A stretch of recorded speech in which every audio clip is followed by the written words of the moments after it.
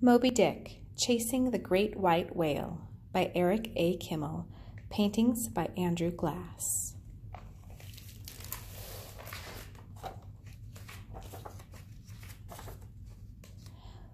Call me Ishmael.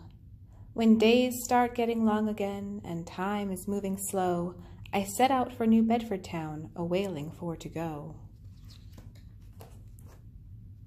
I checked into the Spouter Inn and shared the only bed with a harpooner named Queequeg. He had a tattooed head.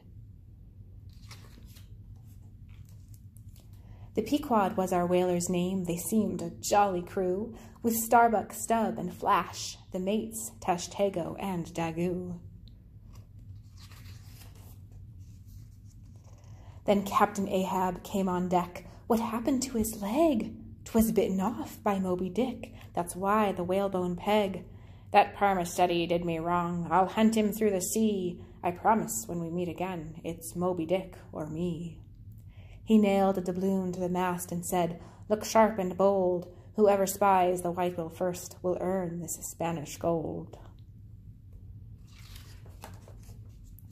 Now listen how to catch a whale. We row up to its side, then stick a harpoon in its back and hang on for the ride. We cut the blubber from the beast and strip it to the bone, so in the end Leviathan makes oil for lamps at home.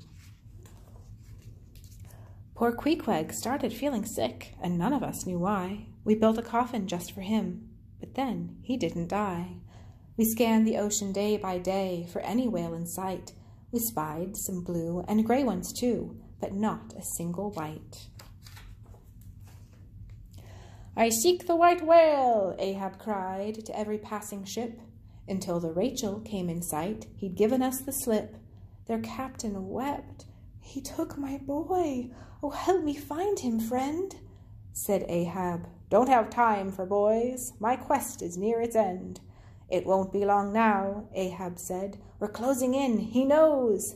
Then from the mast we heard the cry, Ahoy, lad, there she blows. His head rose high above the waves, a Matterhorn of white. The angle of his sickle jaw gave everyone a fright. We threw a harpoon at the whale. Before he had time to blink, he smacked our whaleboat with his tail and tossed us in the drink. Another day we tried again. Stubb yelled at us to row. I saw a man caught in the lines and carried down below. On Moby's back the dead man lay, arising from the sea. His arms swung out to beckon us. Oh, shipmates, follow me. Ahab stood, harpoon in hand. His rage burned like the sun. The weapon struck a tangled line, a shriek, and he was gone. The whale smashed every single boat. Enraged and furious, he turned around, a great white mound, and headed straight for us. He round the Pequod with his head. I heard the sighs and groans of all my ship friends and shipmates going down to Davy Jones.